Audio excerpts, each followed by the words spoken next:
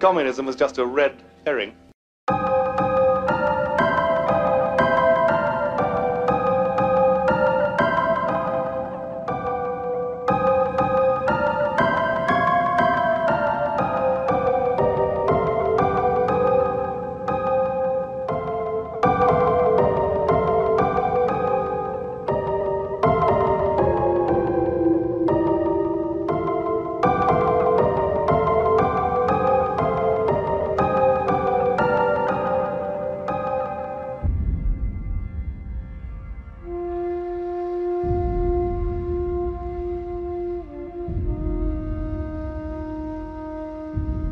Say they make 6 G's.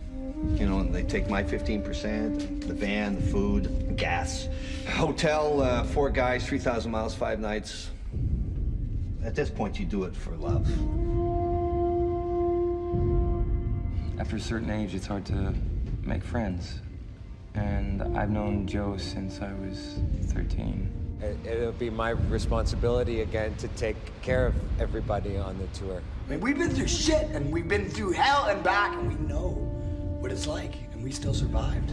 Like, this is the band, this is a gang, and if Billy's into it, and if John and Piper are around, I'll be doing it. And if they're interested, they'll be doing it with me.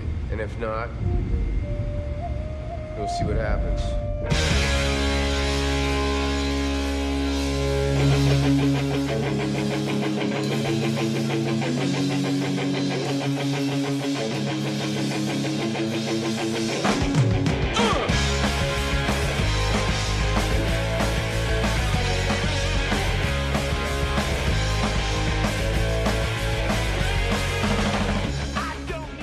Drinking, smoking? I have a CBD joint in one hand and a Pabst Blue Ribbon in the other. The words random drug tests in their fucking company guidelines got me a little bit spooked, so I've been trying to, like, stay as clean as possible, I guess. I mean, Plain and safe. Yeah, it even says in there, like, if you live in a state where it's legal, we can still fucking fire you for it. Because everywhere's right, or whatever, that fire at will. Yeah. And yeah, I mean, I'm sure it probably does fuck with their, like, that might not be entirely a decision that they had to make. Like, that might be the insurance companies fucking bugging them because they carry, like, you know, millions of dollars worth of fucking liability insurance and get government contracts and all kinds of shit where I'm sure they're like, we gotta have all these people fucking drug tested. I was like, you pay me just barely enough and have just barely good enough benefits to make me quit fucking smoking weed. I haven't tried it out yet, but with my last vaporizer I bought, I got a free canister of CBD stuff. It was one of those vapes that takes dry flower or cartridges. Yeah.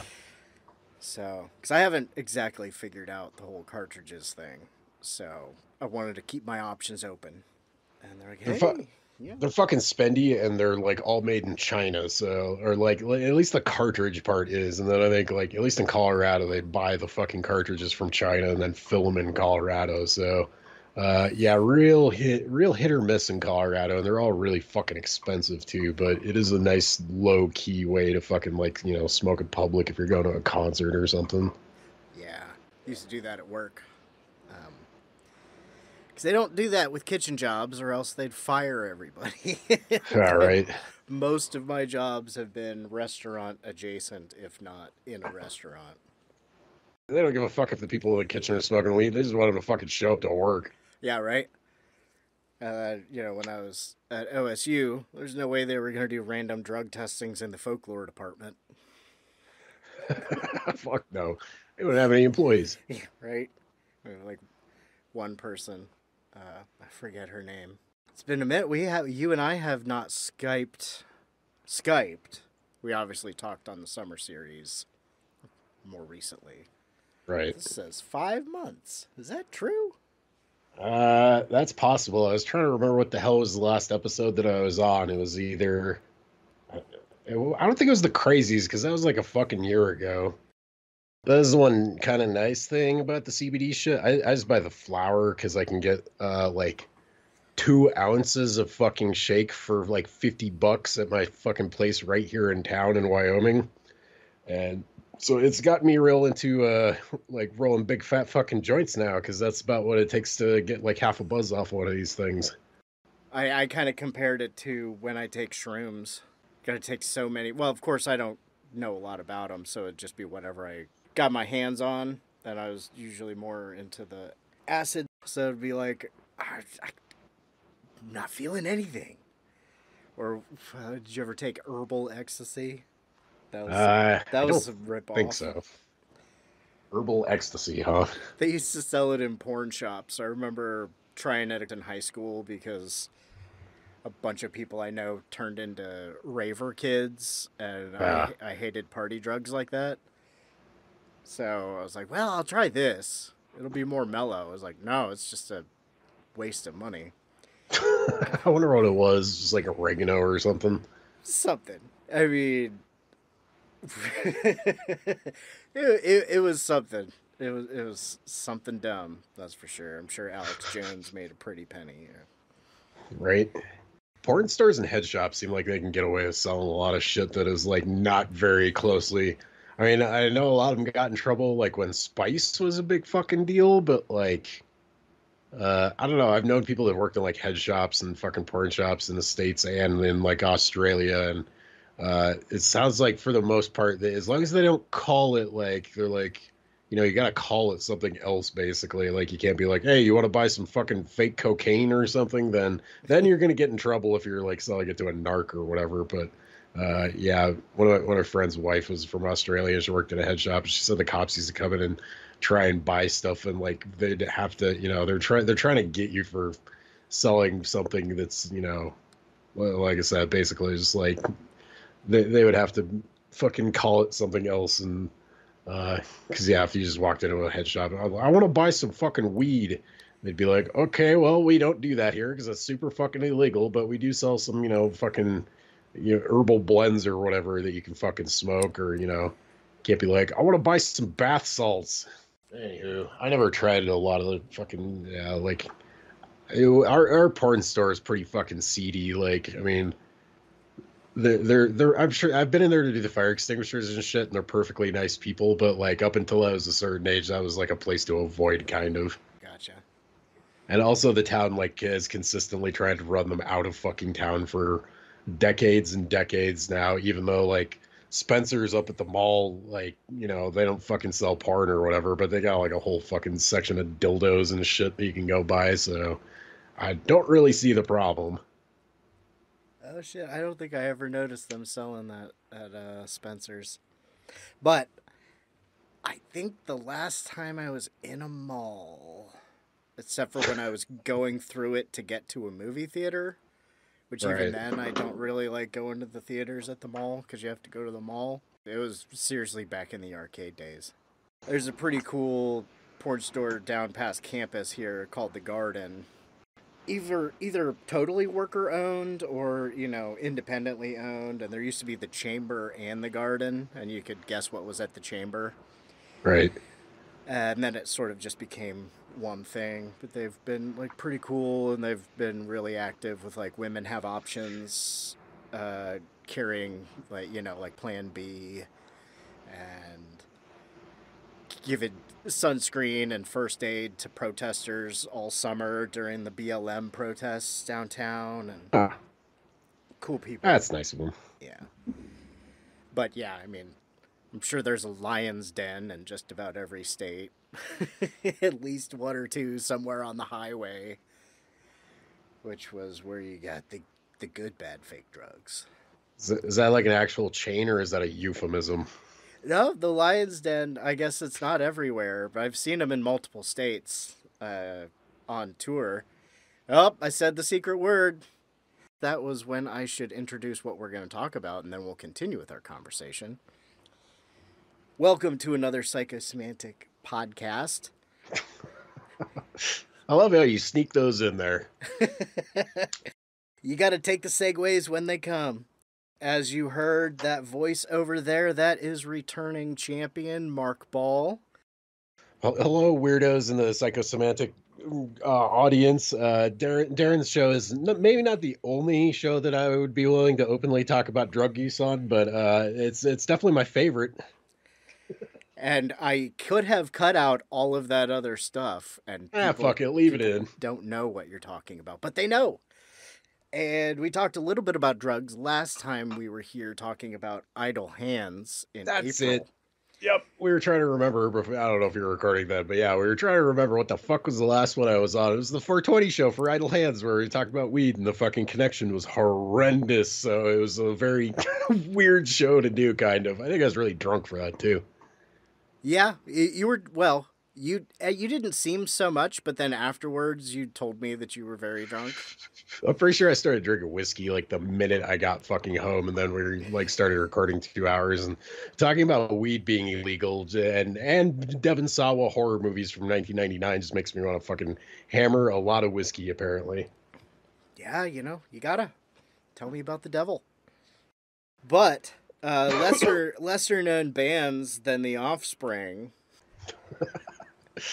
We are here to talk about the 1996 Canadian mockumentary called Hardcore Logo, directed by Bruce McDonald, who did things, among other things, Pontypool. I didn't realize until this time around paying attention.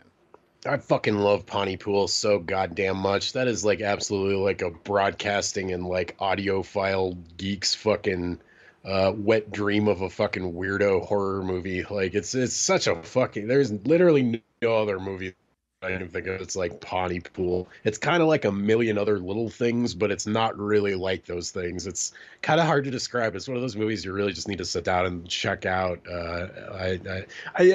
Pontypool is definitely way more well known than Hardcore Logo is, I'd say. I think you're like one of, I don't know, 5 fucking people I know that have seen this movie. I asked about before I came to you and like said, hey, we should do fucking Hardcore Logo.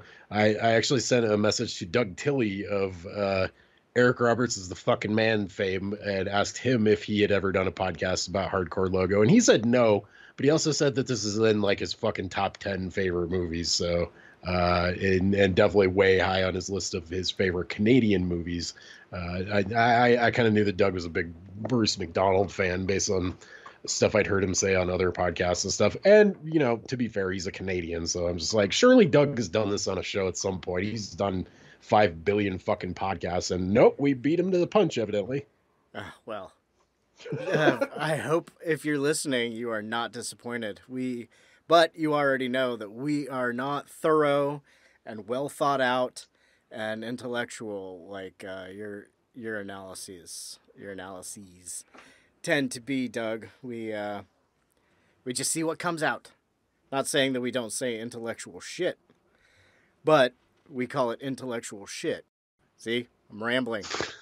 It's already Doug's happening. Kind of I would still definitely love to hear Doug's, you know, extended thoughts on Hardcore Logo, because there's a kind of a lot to unpack in this movie, and we're definitely not going to get to all of it like in one show. I mean, I feel like this is the kind of movie I could talk about all fucking day, but inevitably we're going to get into this and be like, you know, we're going to go off on 10,000 fucking little tangents about everything except for the movie. And hopefully we hit some, like, you know, main points about this thing, kind of, because I fucking love this movie. But also, that's just not really how I roll, especially when I come over on this show. This is a little bit more laid back and a little bit more, you know, just having a good conversation with my good friend Daeron kind of deal. So I had not seen this in some time. Man, I'm pretty sure the first time...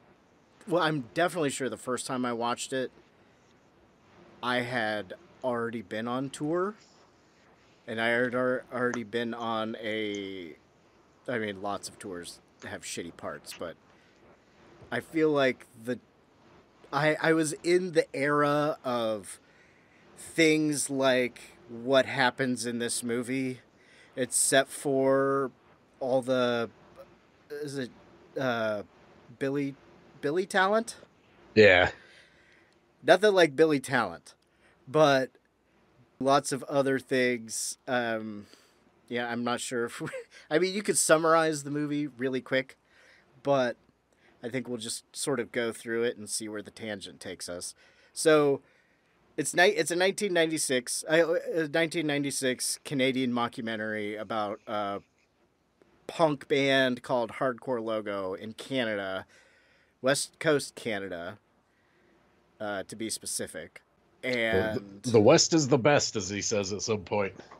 And by he, I mean Joe Dick, who is sort of our protagonist. He's the singer songwriter. Does he play guitar? Does he play bass? I forget. I think he plays guitar because the other dude that eventually starts a country band is the bass player. But Oxenberger, right? John Oxenberger on bass. Billy Talent's lead guitarist, and pipe fitter is their drummer. They're all kind of so the movie kind of just follows these characters, but definitely Joe Dick is our main character.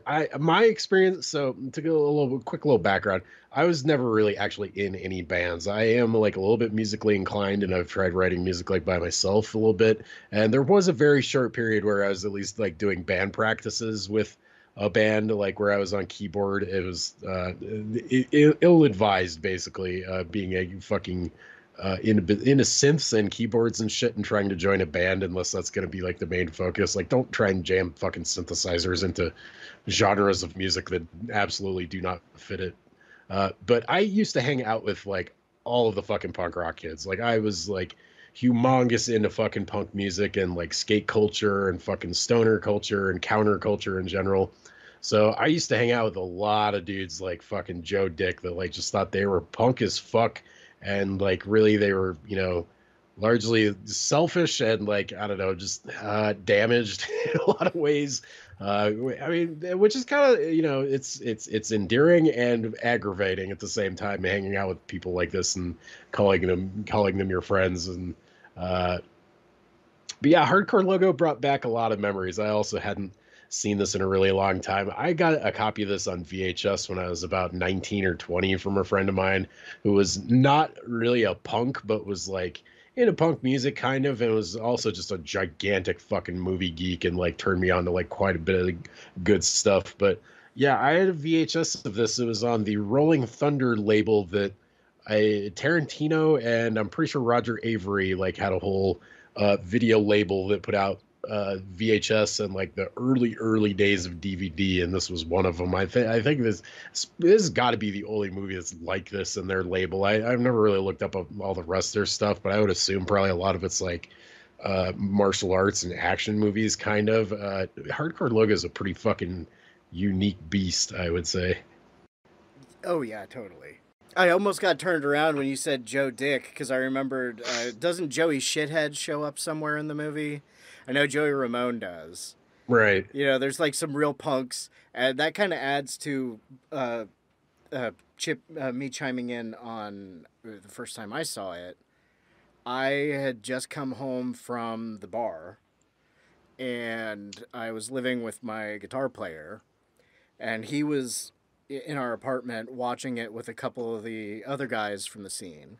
Right. That would hang out at our spot. I came in a little bit after it had started, and they told me it was a documentary. This is totes real, dude. And I was just watching it and watching it and watching it. And at the end, which I think we might leave that out because I feel like everybody that's seen it knows exactly what I'm talking about, and people who haven't, it's kind of a spoil. Yeah, we can kind of tiptoe around it because I do want to encourage people to go out and see this. You can get that Steelbook for like $13, and so we can do that. We won't spoil the fucking ending. But when that happened, I was like, holy fucking shit! And they all had a really good time watching me overreact for a minute, and then I, sort of, wait a second. You're like, why is nobody else as horrified as I am right now? Yeah, why are you just watching me? It was after the whole show somebody getting murdered on the internet sort of thing was new, so it wasn't like that.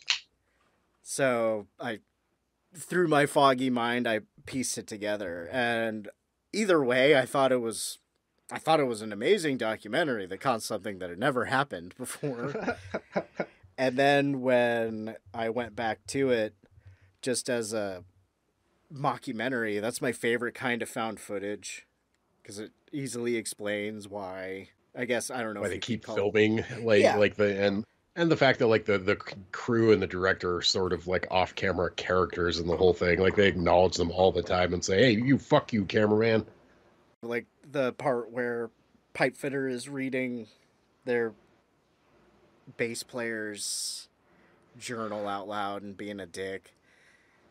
Sort of near the end of the tour. That's okay. So, if you've never seen Hardcore Logo, the setup is Joe Dick is the singer / guitar player for, in the movie universe, legendary underground Canadian punk band Hardcore Logo. He says that something hate fuck, what was his name? Is it Bucky Hate? Bucky Hate. He says Bucky Hate was robbed, and you know how rumors spread through a music scene, especially. He just says that Bucky Hate, who was sort of like the godfather of their scene, had been... Bucky is played by Julian Richings, which is one of the... Now, I would have recognized him and had known that it wasn't a documentary. Oh, yeah. He's in fucking everything. And the guy that plays Billy Talent. I don't know if you ever watched Californication. Oh, is he the other guy that's not Brad Pitt in that movie? Oh, the show. The show. The David Duchovny show. Okay, no, I have not watched that show. The guy that plays Billy Talent plays an older sort of legendary guitar guy in LA that mostly just produces records and shit now, that the David Duchovny character hooks up with to help him write his autobiography. But I think that's the only thing I saw him in. But he looks almost exactly the same, except for, 10, 20 years older. Right. Same hair, got the guitars and shit. Acts a little bit more like the band members that aren't Billy Talent in the show. He's a little bit more like Joe plus Bucky Hate, I think. Anyway, like I said, sometimes I bring it up as one of the best roles that I think Sherry Moon Zombie played. She plays a nurse on screen for like 5 minutes telling David Duchovny he's got a nice cock after he gets a vasectomy. And that's like... Huh. I believe her more in that scene than I do in a lot of stuff. So, that's fair. Anyway, tangent 2 aside, they throw a benefit concert to raise money for Bucky Hate's missing legs. And Flash Bastard, Lick the Pole. DOA shows up. Is that who Joey Shithead is DOA? Yeah. Okay, yeah, they play the benefit show also. And stuff. So they raise some money, and then there's the side story that Billy Talent, the lead guitar player in the band, is working with a more established band down in California. I don't know why it makes me laugh when I think of the band that he's, basically cheating on Hardcore Logo with to go make the big bucks is called Jennifer. And they show like the album cover at some point, and it's all lowercase, and like I'm pretty sure it's spelled with like a PH in the middle of it instead of an F. And it just...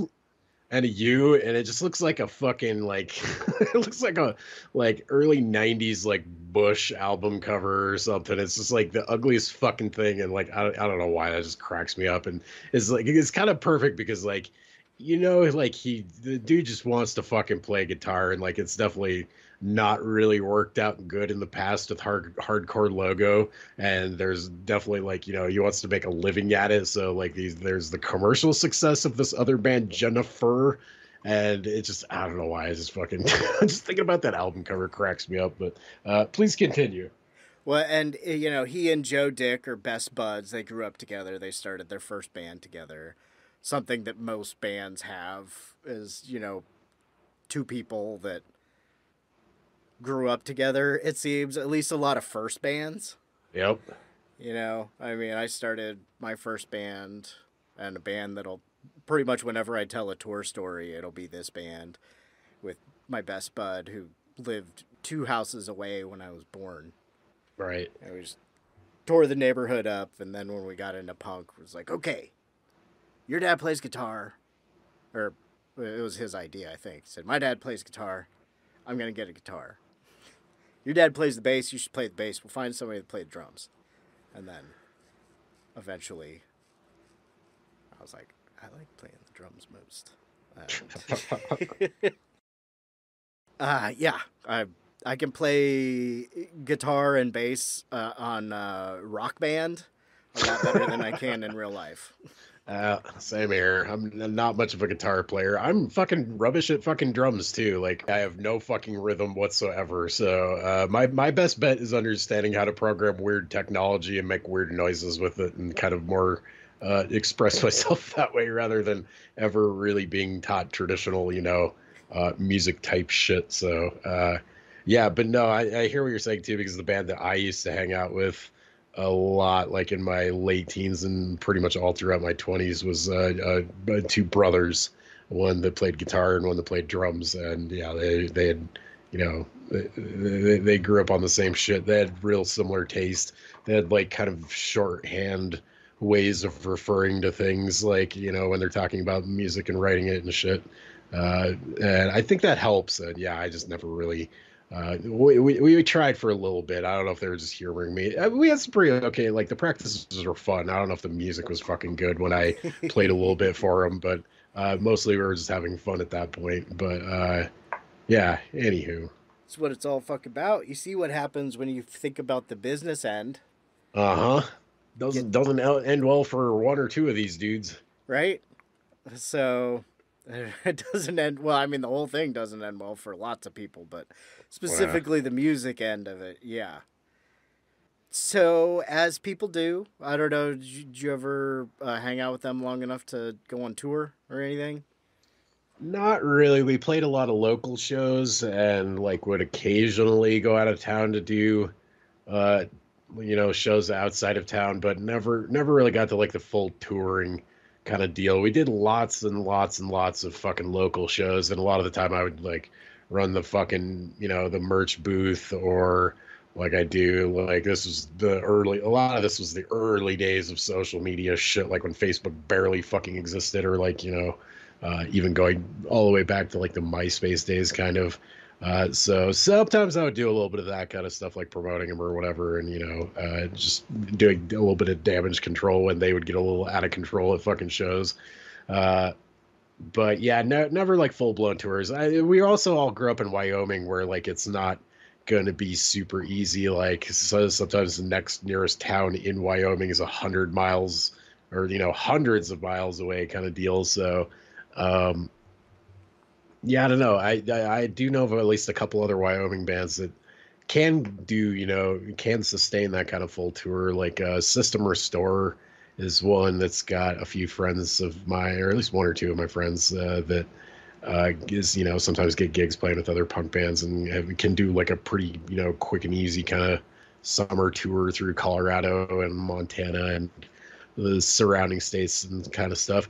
The other 2 that are like a little bit more bigger deal are the Lillingtons and Teenage Bottle Rocket, which all those dudes are like about, I don't know, somewhere between 5 and 10 years older than me, obviously. But like a lot of my fucking like older punk friends knew those dudes, and either went to like, high school or fucking whatever. They grew up in Laramie, Wyoming, which is where the University of Wyoming is. And that's about 2.5 hours away from here. But I wish I could find my stash of old show flyers from like the fucking Casper, Wyoming scene, because a lot of those are like, yeah, especially the ones that have Teenage Bottle Rocket on it. That would crack me up, knowing like, oh fuck, they're putting out records on fucking Fat Records now and are kind of a big deal. So but yeah, anyway, the band that I hung around mostly was like they were basically a punk band with an upright bass. Everybody was big into psychobilly at that time for whatever reason. But the music was still basically kind of punk rock with a little bit of kind of a Billy fucking kind of deal to it. They also like never. We worked for like maybe 2 years or something trying to get a like recorded in their fucking basement kind of album done. At one point they paid some dickhead that like I think basically ran off with their money for the most part to record an album down in Denver, and those tracks never saw the light of day, so I can't even like point people in the right direction to like find this band. Like all the recordings of it are fucking terrible. I've got a terrible quality anyway. Also, I don't want to really incriminate a bunch of them in any of the stories we're going to be telling, so we'll just leave the band that I used to hang out with nameless. If you know me and you're listening to this and are aware of things, you could probably fucking figure it out. But I'll save that for a different day, maybe. If you know, you know. If you know, you know. I think from Columbus, probably the more famous, the New Bomb Turks are from here. Okay. And I don't know if you're familiar with them. I know the name. Okay. And a little bit more poppy, Amanda and the Marbles. The main place here was Bernie's Distillery. It was downstairs bagel/punk club. And the owner, Tony, had a record label that he would sometimes put out bands on, like one of my other bands, Tapeworm and the Gutbugs, fronted by name. Tapeworm Joe. We put out a split 7-inch on his label with a metal punk band called Statutory Ape, and they're metal, so I think they got like 2 songs on their side, and we got 7. I think 6 or 7 on our side of the 7-inch. They would make me drink, so I'd be sloppier, and use other people's drum sets, so I wouldn't be as precise. Half the songs were just making fun of people we knew, right? That sort of thing. But Bernie's, lots of bands came through there, and the Donnas said it was the worst place they ever played. They hated the stage. The stage was about 3 inches off the ground.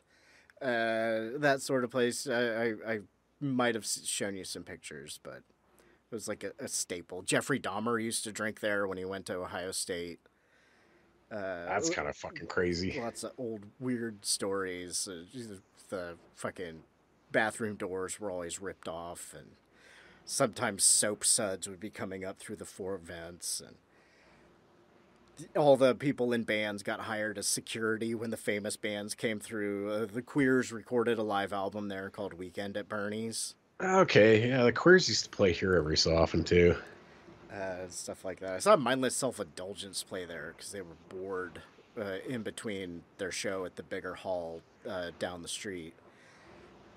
They just kind of showed up to play. It was pretty fucking wild. But anyway, that is more of the hallway, where the reddish hallway in Hardcore Logo, where there's writing on the wall and stuff like that. I've sort of made me think that there is a club in almost every city that looks like that in the back area. It really made me think of Bernie's. It's been a long time since I've been there. It got torn down a couple years ago because it was too close to campus to survive. And anyway, sorry. We haven't even got to the tour. The tour hasn't started yet. Joe Dick said, okay, we got Billy Talent back because, he's a stand-up guy. He heard about what I said about Bucky Haight, and he came up for the reunion show, and we're best buds. I'm going to talk him into doing a 5-city tour. And now I've never toured in another country, but I have played in almost all the states, continental United States. So I'm not really sure about the drive. There's decent lengths of driving between Canadian metropolises. But I was looking, and you were talking about driving and stuff. One of the cool things that I do like about touring from Columbus is It's like a 9 hours drive to New York, 8 hours to Chicago, less than that, I think, to Pittsburgh. You know, you could just That's like shoot one out. way or round trip? One way. Okay. But our the first ever tour I did, for no help booking from anybody, just being the guitar player. Back then on MySpace, you could search area codes or zip codes and genres, and it would just give you all the bands that had listed themselves on there. Oh, no So shit. I don't remember that. We did a lot of booking through there, and playing so many shows here, every time an out-of-town band came through, we tried to either be there or play with them or both. So just collecting emails and phone numbers and shit and all that stuff. And the first show, we drove over 800 miles for some dumb fucking reason to Manchester, New Hampshire. Holy shit.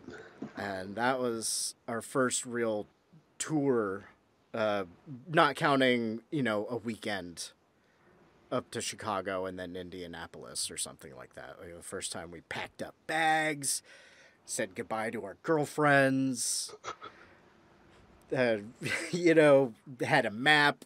There was a lot of MapQuest involved in the earlier times. MapQuest. I think Fuck. I think we changed the name of one of our tours to the Fuck MapQuest tour because it got us lost so many times, or going down one-way streets in DC, all sorts of dumb shit that MapQuest did.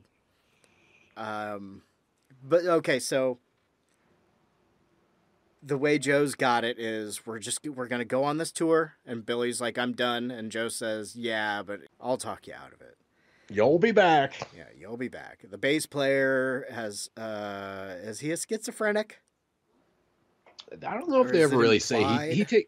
he takes medication for something. I don't know if he's like schizophrenic or like manic depressant or like it's kind of hard to say, and they leave it kind of vague. He does not do well without his medication.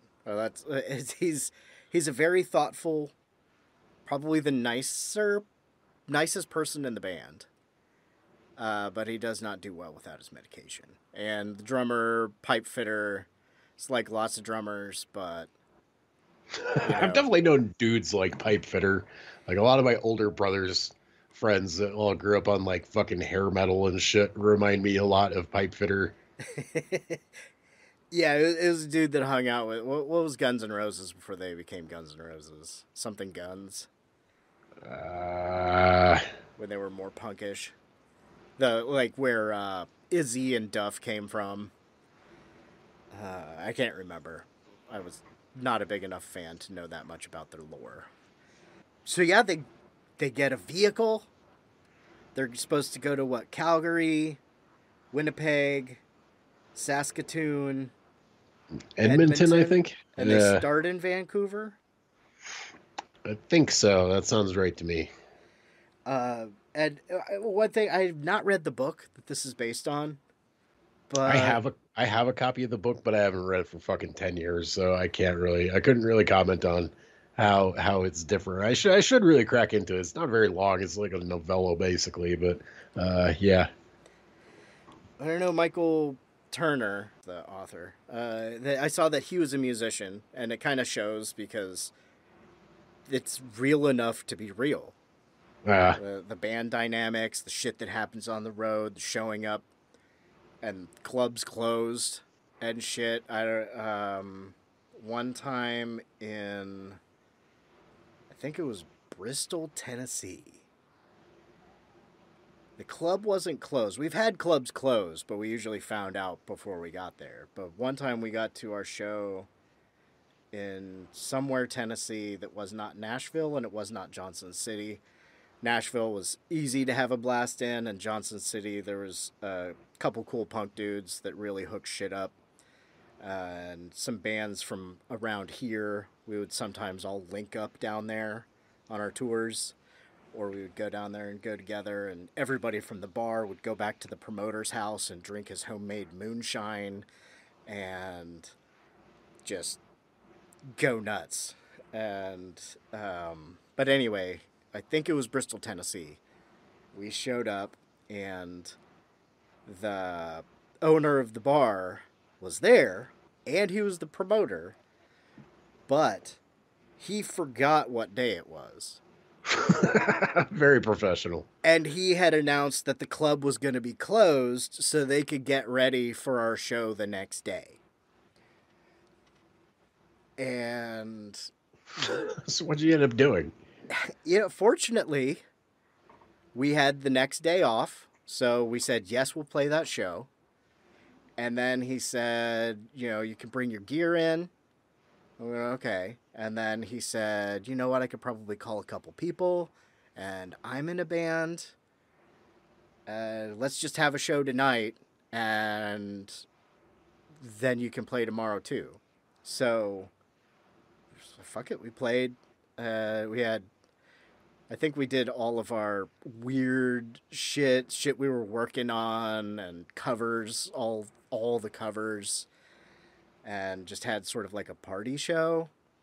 Right. And his band, I think his band was called the Impotent Sea Snakes. if I remember correctly. I love bad punk names. And a friend of we usually wore all of our friends' bands' t-shirts when we traveled around as much as we could. And this one band called Children of Reagan had a satanic logo on their thing with Ronald Reagan with goat horns. Oh, nice. And this really fucking hammer dude if you think of a dirty NASCAR sweatshirt, you're probably picturing what I'm talking about. Got really fixated on it. Guitar player was wearing it. And he started trying to buy it off of him. Oh, okay. Yeah, it didn't turn out that sort of way. It was very uncomfortable because what is that shirt? Is that Satan? Yeah, Like, I suddenly had a lot of flashbacks to the fucking Bad Religion crossed out cross shirt that I used to have, and the fucking looks and the comments that people would hurl at me. And I was like 15 when I was wearing this fucking thing, and like people were so fucking shitty about it that it's like, man, it's no wonder like I fucking don't wear shit like that anymore. And I much more prefer to blend into the fucking crowd now, especially, I mean, it might be different in like a bigger city, like in Denver. I wouldn't be the weird one. Like that wouldn't be the weirdest, craziest shirt you'd see on any given day probably. But in small town Wyoming, that shirt pissed a lot of people off. I can imagine. It'd be kind of like now if I wore like a fuck Donald Trump shirt, like I would get probably harassed by more people than people would be like, yeah, man, fuck yeah. Shot at. Yeah, fuck, you never know, man. They're fucking getting crazier by the day. Yeah, let's hurry up and finish talking about Hardcore Logo, because a lot of these stories that you've been I totally interrupted your fucking story about the show that almost didn't happen. The NASCAR fan of Satan. Yeah. So I forget what he did. He just kept pulling out crumpled up monies out of his pockets. He's like, here, is this, and eventually it was enough. And then he tried to give his shirt to, I'm trying not to name people either in some of these stories. Wanted to trade. Yeah. He's like, and I'll give you, here's a shirt. And it's like, I don't want it. Thanks. No, a deal's a deal. Like, I didn't make a deal for the shirt. You bought my shirt. No. So we did eventually drive around with that in the back of the van for a little while before it disappeared. And somebody brought out an inflatable sex doll. It was a weird thing. And it wasn't just dudes, like it's sounding right now. And it ended up being a good time. We went back to the club owner's house, big fucking party, and I was usually the one that was not single, so I did a lot of guarding the van. I think every band has to have at least like one halfway responsible person, or else it'll be like, if they're all just fucking party animals, it's gonna be a disaster from the get-go. Well, our bass player was usually he was a lightweight. I mean, he would say he blacked out after a couple Zimas, and Right. the guitar player was responsible, but he was the romantic, or the guy that was usually up late talking to girls and playing the guitar. Right. He'd usually bring his acoustic guitar on tour too, so that would get busted out at so many after show gatherings, and I'd be sleeping on the floor in the back room. And at that particular night, some girl came in and was like, "Come on, fucking pussy, come party with me." I'm like, "No, so you are a pussy." I'm like, "I guess."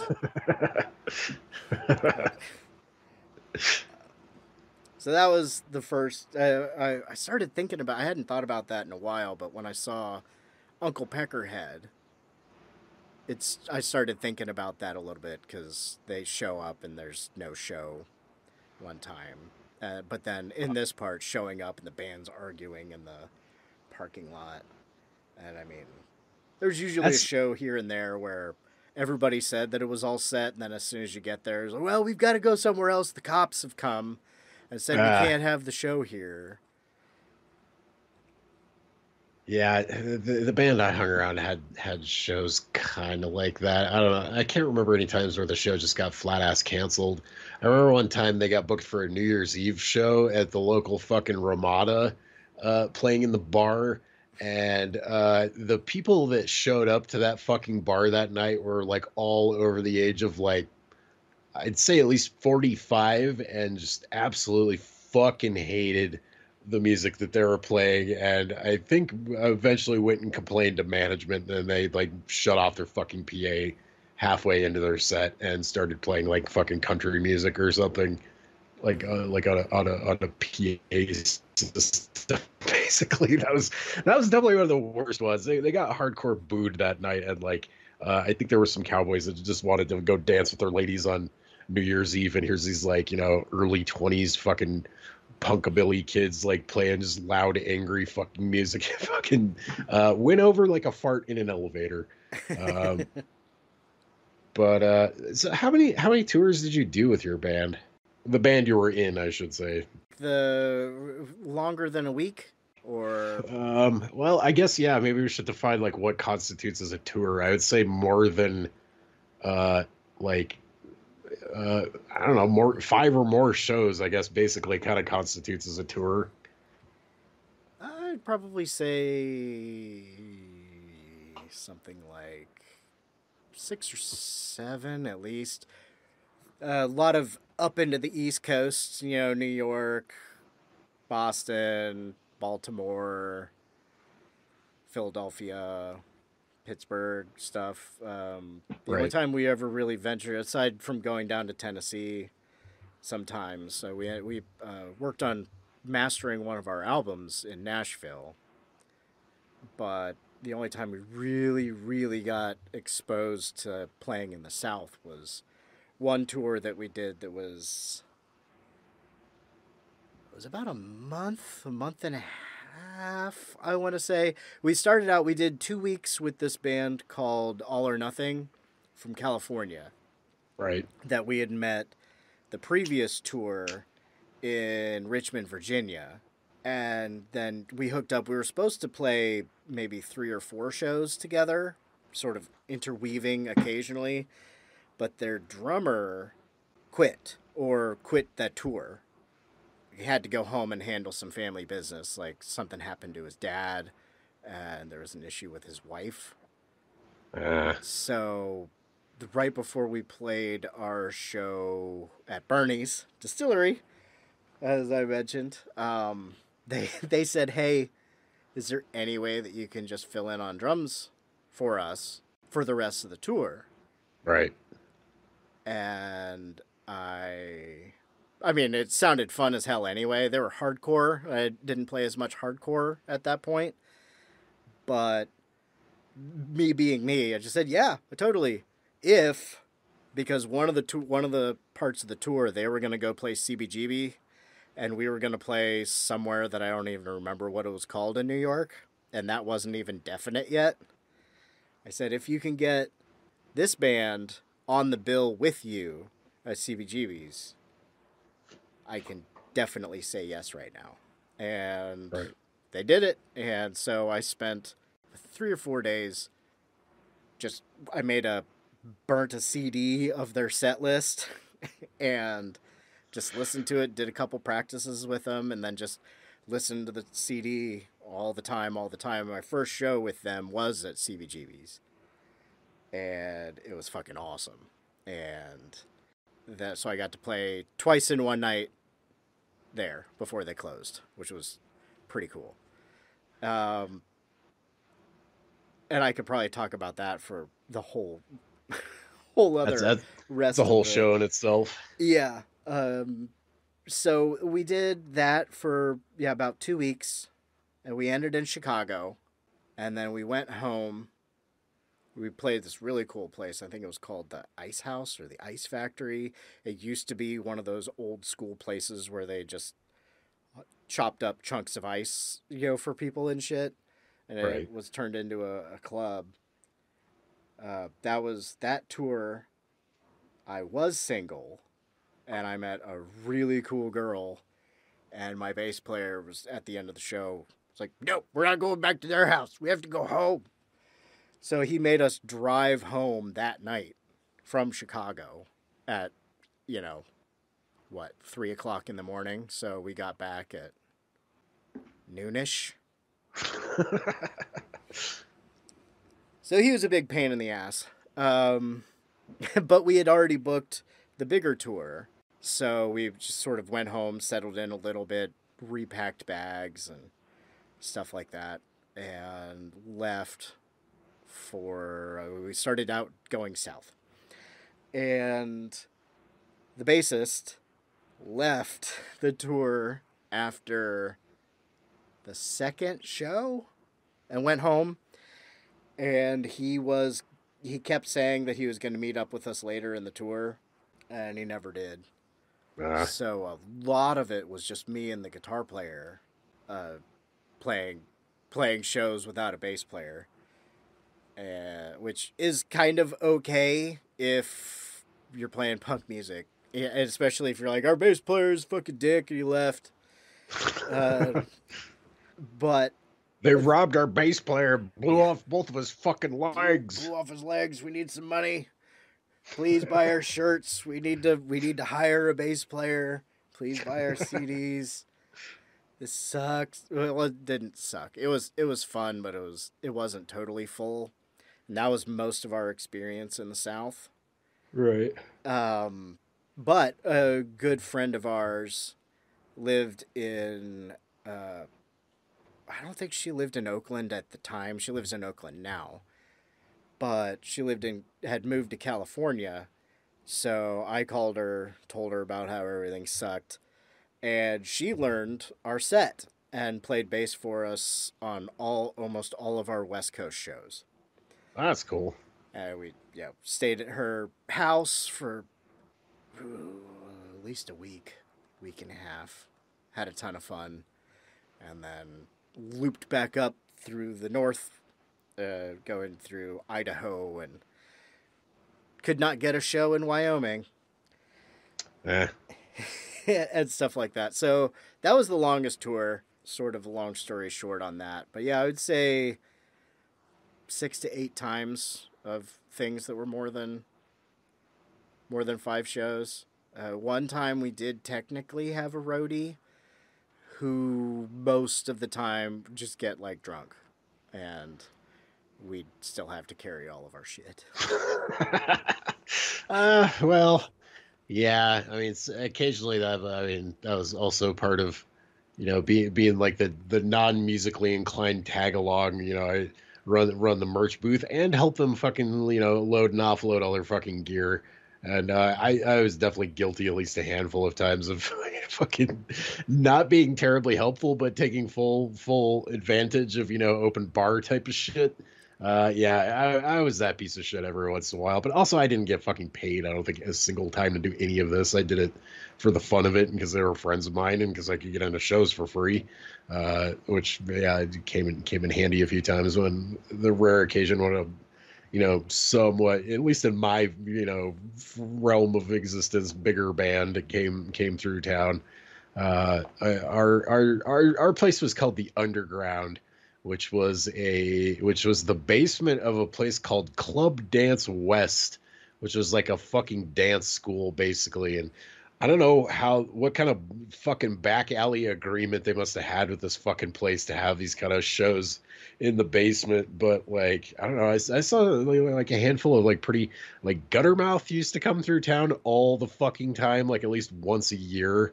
Like, I'm pretty sure I've seen Guttermouth like about 8 fucking times in my lifetime, because they used to love, I think they did the big snowboard tours, so they'd play a lot in like a couple places in Wyoming, probably quite a few places in Colorado. Colorado has like way better drugs than fucking Wyoming does, and always had. That probably had something else to do with it too. But yeah, just a lot of things about Hardcore Logo and the stories you've just been telling me kind of drummed up a lot of fucking memories about seeing the shows at the Underground. Like I saw like Tiger Army back in the day when like their second album came out in that fucking sweaty ass basement, and I don't think I've ever seen so many fucking people crammed into such a small ass place. Like, I don't know how. Thank God, like, the place didn't fucking catch fire at that point, because that would have been awful. But yeah, I saw. I didn't see the other time Tiger Army came through town. They played with TSOL in that fucking shitty little basement. God, I'm trying to think of like some of the other bigger bands. It'll come back to me. The Underground like definitely went away at some point. Like, I think more than likely something fucking terrible probably happened down there that like eventually the city had to get involved. It was like, no, you're not doing fucking shows down here anymore. Because like I'm sure like underage drinking and underage drug use was fucking rampant. Like it was like a big unsupervised party, and that's like a lot of handing like fucking 15-year-old punk like stuff like that is kind of a life-changing thing, like being allowed that fucking freedom. It was nothing like before that, when if like the handful of concerts I went to where like either you're or somebody that you're going with's fucking parent has to like drop you off and then come pick you up, basically. Like, this was like, carte blanche to just be little bastards down there and listen to punk rock music and get in the mosh pit for the first time kind of deal. Do you remember what your first like punk rock show was? First real punk rock show? Like that you went to, not necessarily that like you played in. And it doesn't have to, I mean, it could be like all local bands or whatever, but like I remember mine pretty distinctly. But I'm curious if you like remember what your like first one was, or anything noteworthy about it. It was probably,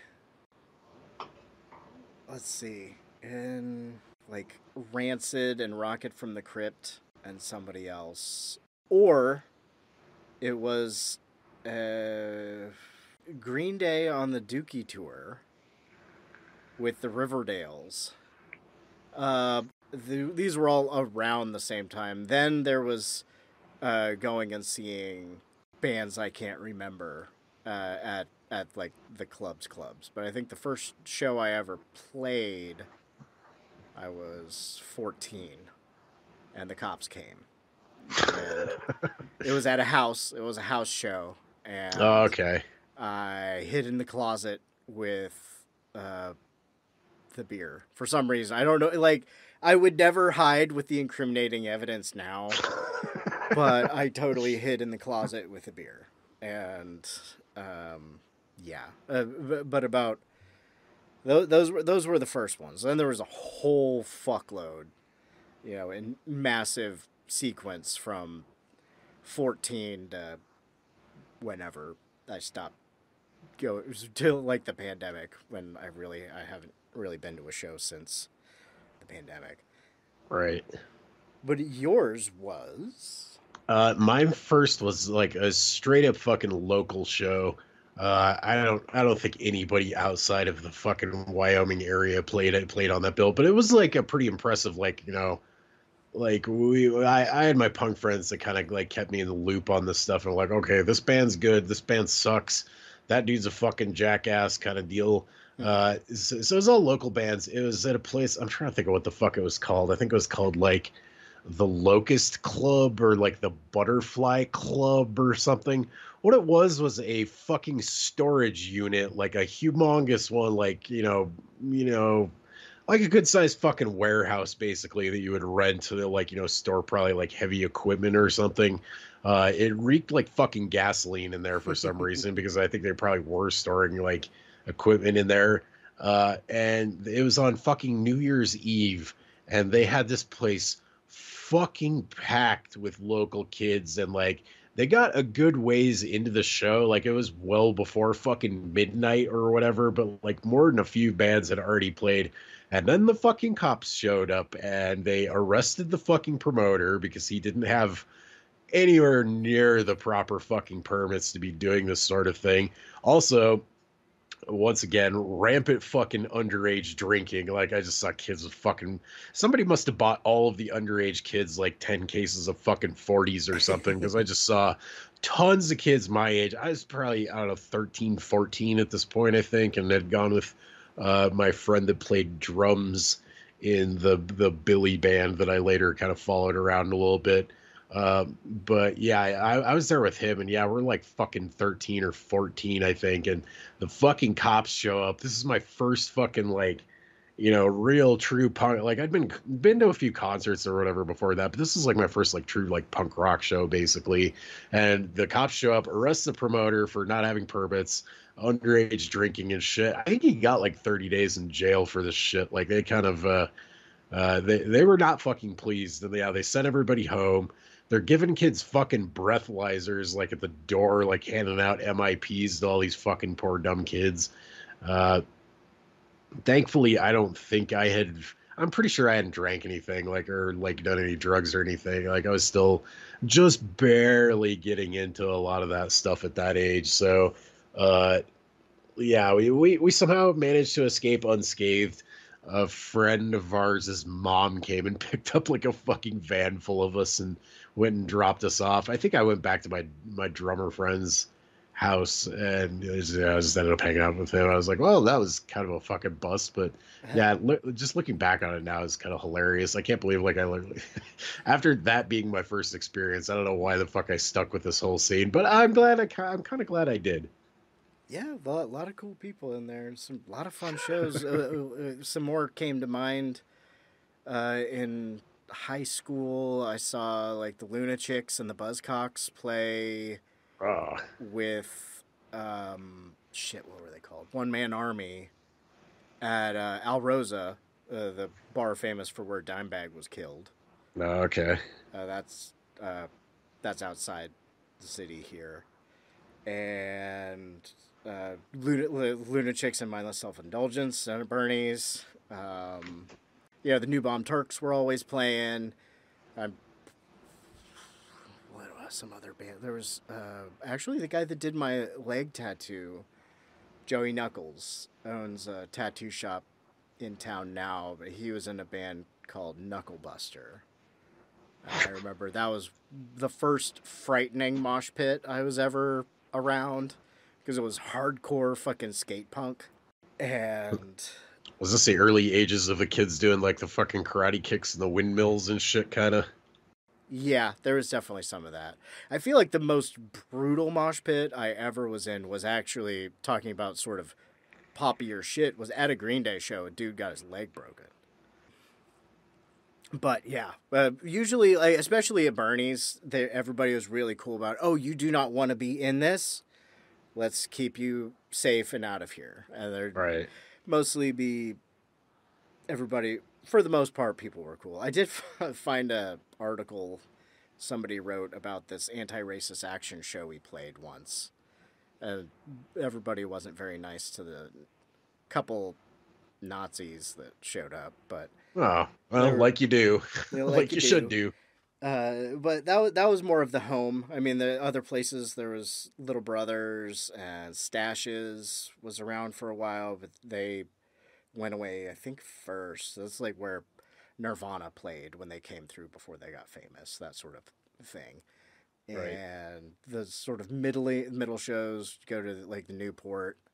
And that was where saw like Green Day and Rancid and Bad Religion and other more famous bands that came through, but sometimes a local band would be the opening act.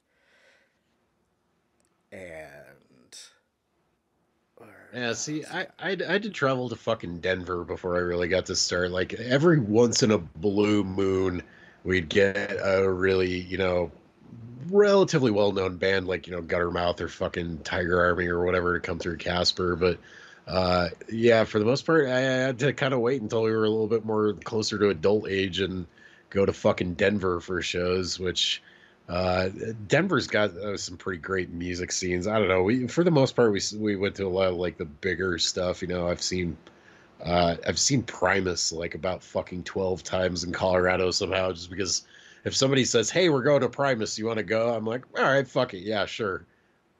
They're kind of those bands that I never get tired of. But yeah, I don't know. Like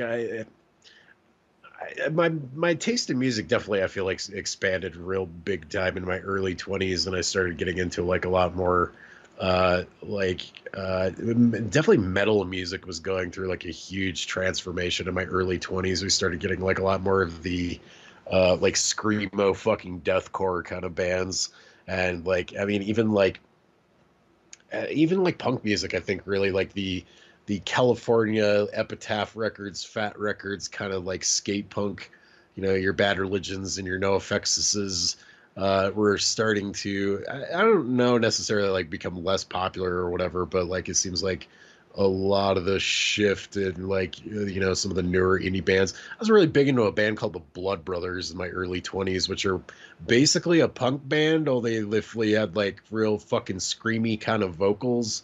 But like, yeah, just lots of weird shit going on in different music scenes in my early 20s. So I wouldn't say like I lost focus on punk music. I think I just like started listening to a lot of other shit in the meantime, and eventually like I, kind of land on, I really like industrial music and electronic music and, fucking no wave type of shit. That brings us to the present sort of. But yeah, I'll always definitely appreciate those early days of the fucking the punk rock scenes. After the underground shit the bed, there were some other new. I mean, there's always been like a decent amount of people trying to get shows to like happen in this town. We knew a couple of chicks that were uranium geologists for a little while. Well, I mean, we knew them for a while, I should say. I don't fucking talk to these people anymore. I'm sure they're probably still uranium geologists, even though the price of uranium has been in the fucking shitter for a good 10 years now. But they were flush with fucking cash, because this was back in the day where like, if you could go out and find fucking uranium for these companies to dig up or whatever, like it paid lots and lots of fucking money. So they had the money to blow, $5,000 or whatever to get a band to come and fucking secure like a crappy little venue. Saw lots of shows at our local American Legion. Like I saw fucking like Agent Orange and the Coffin Cats a couple times. There used to be a lot of fucking like emo kind of bands that like played in there too that I wasn't so much interested in. I saw the Quakes, another great psychobilly band in there. But yeah, we were kind of friends with these two chicks, and they would always put my friend's Billy band on the bills, especially when the Coffin Cats would come and make their yearly appearance for like a few years in a row. There, they would be the one other Billy band around that they could put on the fucking bill, basically. But yeah, like it's like anything else. I think they got tired of losing fucking money on these shows when nobody would show up, basically. Like, in this town, me and 25 of my friends maybe would be like, all right, the fucking Quakes are coming to town, I can't wait to fucking go check that out. Nobody else would show up, and they'd lose a fuckload of money. So they eventually quit doing that stuff. But I'll always remember the story they told about when the Coffin Cats came to town. They're kind of like a gothic punk psychobilly band, basically. They made the one chick I actually like got drunk at some point and spent the night on this chick's couch. She was hosting the Coffin Cats. They didn't get like a fucking hotel or anything, but she basically had like the flop house for the fucking bands to come hang out with. She made them a massive fucking pot of chili, I remember, which I don't think they ate very much of for whatever reason. I think maybe a couple of them might have been vegan, might have been the thing with that or something. But they were on tour. Yeah. Well, yeah. I don't know if I would eat chili on might not tour. be such a good idea. That's a good point. If I had a couple days, that's a very good point. Yeah, if I had a day off or something, but at the very least, you're going to be hotboxing the tour van, and not in the fun way. Yeah. Yeah, that might explain that. That was probably a fuck up on her move. She should have made him something a little lighter, but I guess like she was expecting it to like be this cool thing, kind of like the Chicken Hardcore logo, hosting the bands, and you get to like hang out with them a little bit. I don't think they wanted to have anything to fucking do with her. They apparently what they did for the most of the time while they were there that night is they went through her fucking CD collection and burnt as many CDs as they could get to go on this dude's fucking old school MacBook or whatever. His like mini disc player. Yeah, just basically just ripping off all of her fucking music and then being like, "Well, see ya." And then I don't think they ever came back after that. If they did, they probably didn't stay with this chick, which is surprising because like I don't know what the Coffin Cat's marital status or whatever was, but this chick was pretty good looking. I had a little bit of a fucking crush on her back in the day. I'm not too proud to admit, and she was a little bit older than me. I think was part of the problem, man. I was just kind of a piece of shit in my early 20s for the most part, so I don't really blame her for not wanting to have anything to do with me. But yeah, I don't know, there's that whole thing which they do touch on in Hardcore logo, like the like I don't know, the character's name is Mary. She pops up at one of the later tour in Saskatoon. Yeah, in Saskatoon, and she's basically I don't know if they necessarily kind of imply it, but like she's basically like kind of a hang around of the band from back in the day. They don't come right out and call her like a fucking groupie or anything. There are other characters in this movie that are absolutely groupies and like are, just basically just want to fuck the band, and like the band recognizes that and, is, pretty cool with that from the seams of it until they fucking steal the band's money and fuck off in the middle of the night. When Joey gets robbed, where did he get robbed? That also in Saskatoon. Okay. Yeah, Mary's kind of a different kind of character. Like she is, she's they definitely imply that Hardcore logo has been around since like the fucking 80s or whatever. I'm sure we said this at some point, but they're a fictional band. They don't actually exist. But it's implied that they've been around forever and are like a fairly well-known, kind of hardcore punk band. And like, yeah, I think Mary is one of the more interesting, like kind of side characters that come across because they still kind of look at her as like the, chick that likes to hang around the band and, you might be able to get into her pants kind of deal. But when she shows up in the movie, she's like, considerably older, and she has a kid with her at the show, and her husband, who doesn't seem real thrilled about fucking any of this and kind of got drug along or whatever, and is like, all right, whatever, go be a free spirit with your punk rock friends or whatever. But and yeah, back in the day.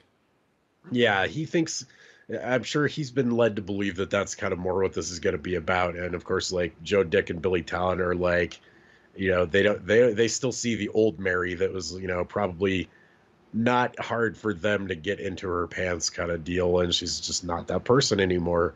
And yeah, it reminds me a lot of when I saw the Lillingtons at a VFW in Rock Springs, Wyoming, which is a notorious fucking tweaker town, but also has 3 strip clubs.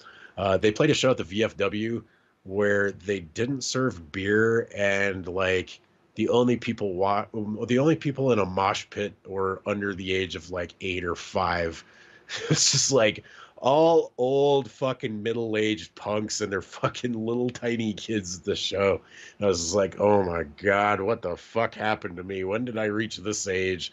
And like, obviously a lot of these people are, a smidge older than me, but not by that much. I was like, Well, that was interesting. That was probably the least exciting punk show I've ever been to, but I got to see the Lillingtons, so I can't complain too much. But yeah, Mary, she's an interesting character in Hardcore Logo. Yeah, she got her shit together. She is in the now, and the guys are on a memory trip. Yep, they're living in the past. And it is weird when bands reunite. I've done a couple reunion things. Actually, that Tapeworm and the Gutbugs band. One of the last shows at Bernie's before they closed. Every year there was a thing called Underground Fest. Right. And it was usually 3 days of just shows all day, mostly through the night and stuff like that. So we got together with the bass player from Little Orphan Anarchy. That's a great fucking name. had joined the Gutbugs pretty early on. I'm pretty sure he was on the record that we did, but not with the other guitar player. It was just him, me, and Tapeworm, and we fucking just getting ready, practicing. There were a handful of punk houses that did shows, and everybody lived together. This was at one that doesn't exist anymore. I think the only one that's still around. I'm sure there are others, and I'm just too old to know about them. But there was a place right off campus, I guess, sort of surrounded by the frat houses, called the Legion of Doom, and it was like not all of them, but the basic veneer of the place was punk house that does shows run by straight edge vegans. And so, you'd be drinking in the van out back because they were just like, we're doing all ages here. We don't do drugs. Just don't bring them in the house. This is a house of God. And they had fun, a lot of really cool shows in their basement. All their Halloween shows was either bands dressing up like other bands and playing their songs, either famous or local bands. That's usually how that went. But we did all this practicing, and then we went to play the show, and the bass player didn't show up. And nobody could get a hold of him. Nobody found him. I actually didn't see him for 2 years. And then I ran into him at Punk in Drublic, or Camp Anarchy. I forget which one it was called, but that music festival that NoFX threw in Ohio. Right. I ran into him there.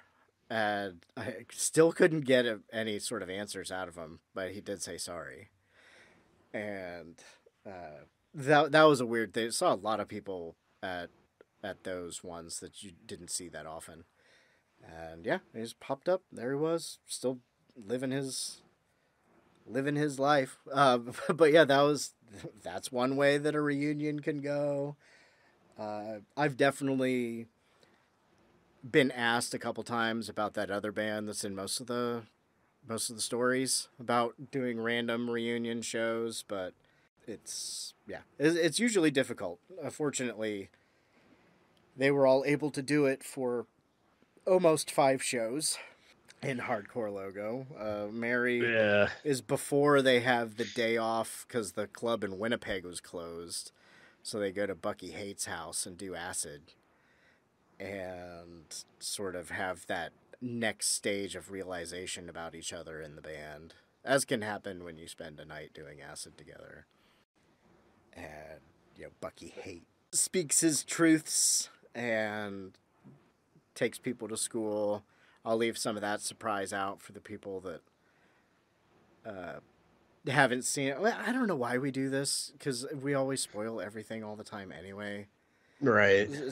So, let's just say Joe Dick was a fucking liar about what happened to Bucky, and he was just using it to get everybody together to do this show so he could convince Billy to keep the band together. Because, people will do desperate things when they miss a friend or miss a band. And like with this, they talk about the whole band being a family thing after They fuck over Oxenberger and sort of push him over the edge of mental health.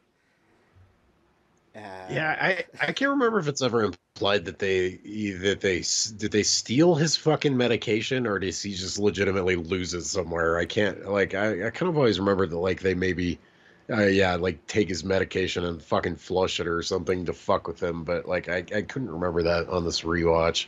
I didn't notice either. Doug, if you are listening, fill us in, Doug. Fill us in. It might be something that's in the book too, where they're like, "Oh, by the way, we fucking took his stash of fucking pills just to fuck with him, and didn't realize that, like, oh, he probably really needs those." That would be cool if it was done so slyly that it's something you don't notice until the third or fourth or fifth watch of the movie, and there's, I don't know, pipe fitter giggling, looking like a weird Vince Neil, or I don't think Billy would have done it. I don't think Joe would have done it. I think if Joe did it, it was to use the drugs. But he wanted the tour to go well. And Billy was mostly acting relatively professional throughout. He had his angry drunk moments when things were on the outs with Jennifer. I kind of think that's the same scene, actually, where John, the bass player, is looking for his fucking pills. We can also see Billy out on the balcony, and you see him throw a fucking phone off of the fucking balcony, because I'm pretty sure he just got the call that, like, he's out from Jennifer. And that's kind of like, his character is very back and forth in this movie, like, in regards to what he wants to do. Like, you can tell he wants to go make the money and be the big fucking rock star or whatever, but when that falls through, he wants to, like, basically the dudes in Hardcore Logo are the only ones that really got his back, and he kind of feels like, they're like his second best, basically.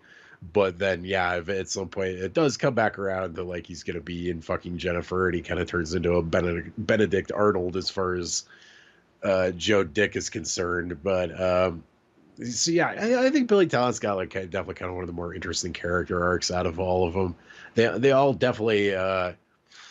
Like, Joe Dick's character doesn't really. His character arc is fairly flat, because that's just kind of who he is. Like, he knows what he wants. He wants to, keep doing the same shit that he's been doing for decades as Hardcore Logo. I think there's a line at some point where he's like, they ask him what he's been doing since Hardcore Logo last played a show, which I think is kind of implied it's been like years or whatever. And he's like, oh, I play the Joe Dick show, like, a couple acoustic sets or whatever, like he's a solo actor or something. And that kind of reminded me of, like, Michael Graves doing his fucking solo shit, which I know a lot of people love. Fuck Michael Graves and his fucking shitty politics.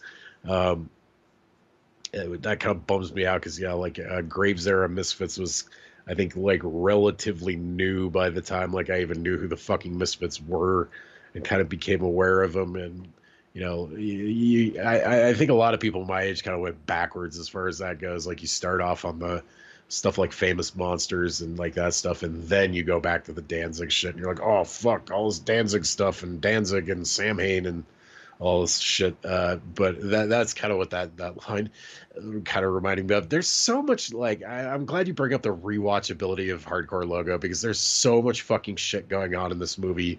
It's very much like an Altman movie, or like Return of the Living Dead reminds me of this a lot, where, like, the dialogue is fairly quick and lots of, like, really naturalistic, like, stepping on each other's lines kind of shit.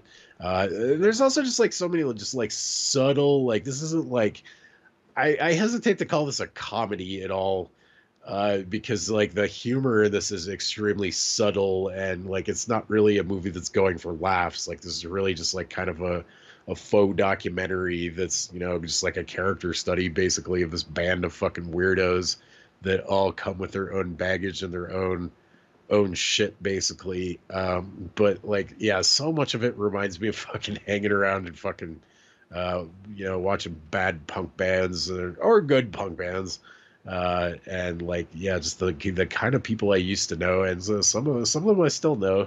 So some people didn't live to like escape the fucking punk rock scene. Like at least a few people I know, like the Oxycontin was like starting to be like a really big thing. I think around the time I was in fucking high school. So stuff like that happens. Lots of people fucking drank themselves to death. I mean, I also live in Wyoming where fucking suicide is fucking rampant. So the lucky ones basically grew up to be squares and had fucking kids and kind of settled out or whatever. The not so lucky ones didn't live to fucking see 30 kind of deal, and that's kind of just the way, that's not unique to punk rock. That's just kind of a way of life kind of deal. But like the Doornails song by NoFX that you brought up earlier. Well, you didn't bring up the song, but I don't know if you heard their song Doornails. I believe so. Is that one of the newer stuff? They might have a whole new album that I have not heard yet, and I'm kind of confused. It is probably in the newer. It was after War on Errorism. Okay. And it might have been after, Wolves in Wolves Clothing. Okay. I think after that it was Coaster. Right. It might be on... I think it's on one of those. And then they've got Self-Entitled, and they did another live album, and then they did a more hardcore type album, and some other things here and there. And Fat Mike has the whole Cokie the Clown side persona. Right. But yeah, I think we're relatively, unless we're going to totally talk about the ending of this movie, which we don't really need to, it is shocking. Especially the first time through, especially when you're shit-faced and somebody told you that it was a documentary. I mean, this was probably a lot more believable as like something that like could be real back in the fucking late 90s when it came out. Definitely by like nowadays, I mean, we've seen enough stuff that looks like an episode of The Office, as I like to call it, that, I mean, it's obviously a fucking movie, but I still, I mean, I think we could talk about the ending without really saying what happens, basically. And, like, people have seen this will know what we're talking about, and people that haven't maybe won't. I mean, I don't know. I think it's an appropriate ending to this movie. I don't really know. Like, I almost think it would have been a sadder ending if they were just like, well, see you later. I'm going to go work at a fucking bank or something. I guess Hardcore Logo's fucking over. I mean, it basically is, but, like, how they get to that point is pretty insanely shocking. But yeah, I don't know. I think it's kind of an appropriate, like, very kind of punk rock feeling ending to this. It's extremely nihilistic and offers absolutely zero hope, which is what a lot of punk music is kind of about. They had good music. I liked their songs. Hardcore Logo. I forget who did them for real. That was one thing I did notice this time around, is that Pipe Fitter looked like he knew how to play the drums, but it didn't look like he was always playing the song. Right. Yeah, sometimes it's obvious that the people have no idea how to play the instruments, or it's not really important to them. But I feel like later on in the tour, as can happen, because especially if you do a longer tour, you're playing this almost. Sometimes you'll switch it up here and there, but you're playing a lot of the same songs over and over and over and over again. So you do get a lot tighter, because it's a lot of practice basically, and so it did seem like the actors were closer to playing their instruments by the end of the tour than they looked. Yeah, at Bucky Haight. They definitely have the kind of mannerisms about them that made me think that, like, they probably, if they didn't actually know how to play the actors didn't know how to play their instruments. I think they studied enough other people that, played the instruments that they did. Like, like you said, Pipe Fitter has his whole look, like, definitely screams fucking hair metal to me, or, like early, like, thrash punk kind of deal. And I think his deal is, unfortunately, like, I think they caught him doing fun things in shots where it doesn't match up with the fucking music at all and doesn't really look like he's actually playing. Everybody else, I think, does a little bit better job of that. Like definitely Joe Dick has like the leading man, like he's not always playing guitar because he's focusing on kind of the vocals and like will play guitar when need be kind of. Billy Talent is definitely like the fucking grunge guy. Like he plays his guitar, he's got his head down, he doesn't really do a lot of vocals. He's always got a cigarette in his mouth kind of, and like he does like a lot of the hunch, especially in the like later parts of the tour where he's super fucking drunk and playing the shows, and he's just kind of like slopping around. It's definitely got like it reminds me of the grunge era a lot, basically. And then John, the bass player, I don't really know what he reminds me of. He's very like he's the like calm one in the band for the most part, unless he's like poked and prodded a little bit too much, minus his medication, and then he kind of loses his shit. But like on stage, he's very like stoic and reserved, basically, while the rest of the band is kind of just going ape shit, which seems like a very bass player kind of way to go about it, basically. Does that make sense? You know what I'm talking about, kind of, with bass players a lot of the time.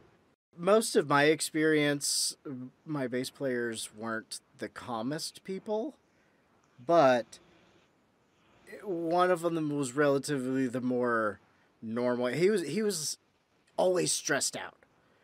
Everything was always bothered him, and he didn't like to be uncomfortable.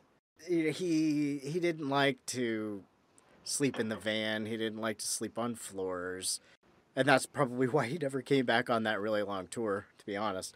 But he wasn't doing a lot of drugs and doing dumb shit or starting fights with people. He did kind of have a mouth, but he would usually be, dude, just joking, dude. And then the other bass player I played with the most, he was more... I mean, he was really chill, but like everybody knew that if shit went down and he was mad, you were fucked. Like that sort of thing. Yeah, he's really great dude, smart dude. Learned a lot of leftist literature from him, and stand-up dude. He stepped in on the day of my wedding when the guy from Little Orphan Anarchy that I don't get along with, not the bass player that I was talking about, a different guy, called me on the morning of my wedding saying that he forgot and that he wasn't going to be able to do it. So, fortunately, my dude, who it made a better memory anyway, he was ordained already. And he said, I'll do it. So, in the pictures from my wedding, he's a dude standing up there with me. Good dude. I don't think I've ever really been the calm, reserved person in the band. I'm the gremlin that, like, if I got too fucked up, then it's just everybody's having a bad time until you get me locked in the van. And I would go more wild. And you're the obnoxious drunk. Yeah. A lot of the times I would try to ghost and just be like, I need to go to the van and watch movies. I think it'll go bad if I stay around. Right. The obnoxious drunk in our band,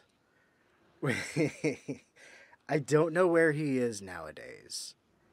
He was maybe the first rhythm guitar player that I ever had. Yeah, a lot. I've been in a lot of three pieces. Right. He was a rhythm guitar player. A lot of issues.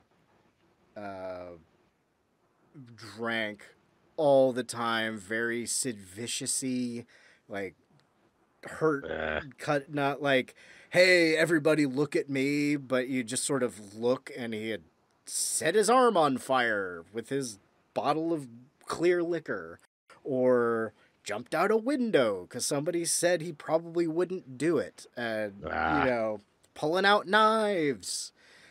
And it got to the point where he would be so shit-faced at shows he'd be playing the wrong songs, and then we would take turns stealing his drinks and stuff, just trying to get through the shows, and then he'd threaten us.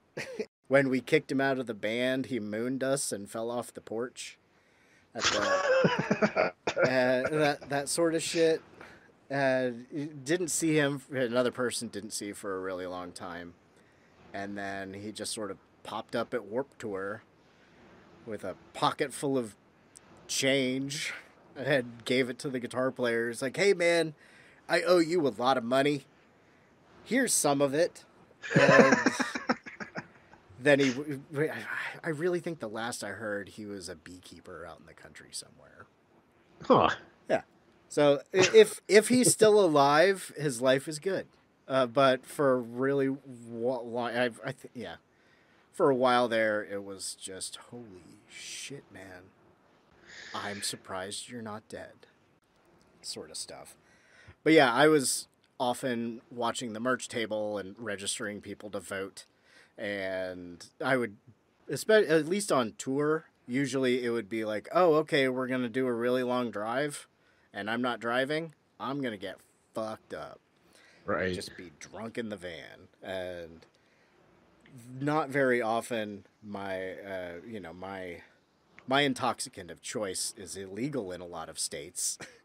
And in the states where they really look 2 or 3 times at people with spiky hair and weird shit on their shirts, it just usually was not worth the risk, especially when I was almost always the only person. So there was definitely dumping shit out windows, driving through Texas, and it got some stuff in California because band left some stuff at my friend's house and took that, and it really helped, like when we were in Salt Lake City on the biggest Mormon holiday of the year, Pioneer Day. But all the punks there threw big barbecue shows on Pioneer Day. But right, like they say at SLC Punk, for real, you can't get good booze there. So we had brought cheap wine from California and some other things, and we were kings of the party. And I don't, how did I get, talking about people in bands and their personalities. I would say the most responsible one was always our guitar player. Just every once in a while, it was like, oh, there's this girl, so we're going to go to her house, and we're going to keep coming back to this town that shows kind of suck here, but there's this girl here. Stuff like that. So it was pretty typical of person in a band traveling to see person they like to hang out with. I know I spent a decent amount of time over a period going back to see that girl I met in Chicago. Right. And stuff. And I think I like had a girlfriend for a day in Arizona. And it was like, yeah, we're going to make it work. And yeah, not. But for real, most of the time I was the dude like calling my girlfriend or just not doing anything because of my girlfriend back home. One of them moved out while we were on tour. Like you guys had a place together and she just fucked off while you were gone? Yeah, well, she and me and the guitar player all had an apartment. And yeah, she left. She was basically like, welcome back, bye. But whatever. I could probably, there's so many weird fucking stories. Like almost getting beat up by a guy in a band called General Patton and his Privates. Because his girlfriend kept talking to me really, really close. Some people get very aggressive and territorial. So yeah, I don't know. I wasn't really like pipe fitter. Well, I mean, I'm like me. I'm pretty much the same, except for I do less now. You know, if I drink too much, it's Gremlin Daeron. But if I get to choose, I'll just get really stoned, and everybody has a great time. Still trying to register people to vote, even though it's getting made more illegal in different states. Fucking hardcore logo, man. Yeah, this is a great movie, and yeah, in the last hour and 15 minutes, we did exactly what I thought we were going to. We barely talked about the movie and just the fucking told old war stories, which I think is, probably more entertaining. People should just really just go fucking. I don't know where the fuck this movie is streaming, if it's streaming anywhere, but like I said, the Blu-ray of this is like $13. It is well worth your fucking dollars. If you're listening to this and you've made it this far into the recording, like there's no reason you shouldn't own this movie in your collection and check it out. It's a fucking a brilliant little fucking like movie. Like it's like movies about punks are like so fucking far and few between that like. This was a really important movie to me, yeah, like back in the fucking early 2000s, around the time I discovered it, kind of, because there wasn't really a lot of other, like, you could count on both your hands probably all the movies where like punks even making appearance, let alone a whole movie about fucking punks or punk culture kind of deal. I mean, nowadays we're a little bit more spoiled, and we've got a few other things. Like I fucking adore Green Room. I think is like one of the is probably like the top three movies about fucking punk culture, and really like only a small chunk of that movie has anything to do with that, and then it turns into kind of a fucking horror movie basically. But yeah, the other great punk movies, Repo Man was a really important one too. I think I discovered that a little bit before Hardcore Logo came around, and that's got a great punk rock soundtrack and just a lot of punkisms, I guess, like fucking like his buddy that wants to work as like a fry cooker or whatever, and Otto's just like fucking that sounds fucking lame. And the Repo Man is definitely, I think, like probably the king of the fucking punk movies, and it just has a very punk feel to it. I guess like other notable stuff would be like Return of the Living Dead, which is not really like a punk movie. I don't know. It's kind of a punk rock zombie movie. It has a lot of other punkisms, and our main characters for the most part are all kind of punks. So lots of great dialogue and like quotable shit that has appeared in like a bazillion fucking low budget like horror punk fucking albums over the years.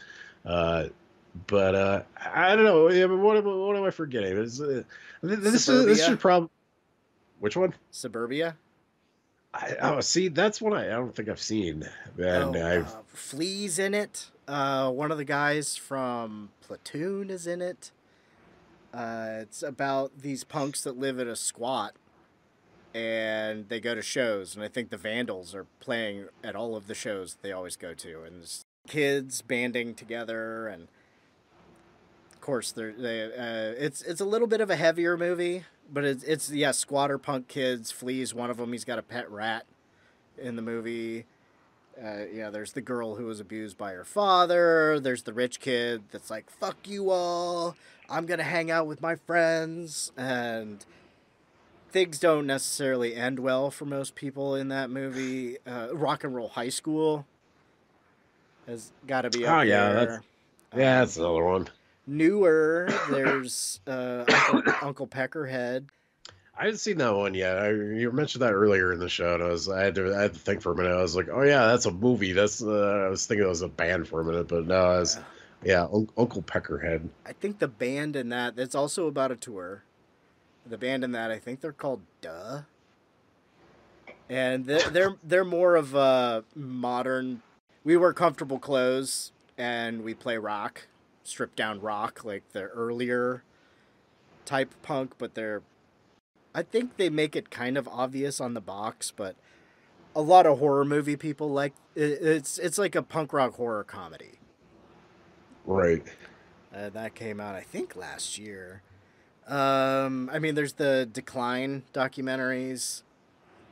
Oh yeah, those are fucking. I've definitely seen the first one a few times. I don't remember if I've seen the second one, and apparently there's a third one of those. Is there? There is a third one. I think that is.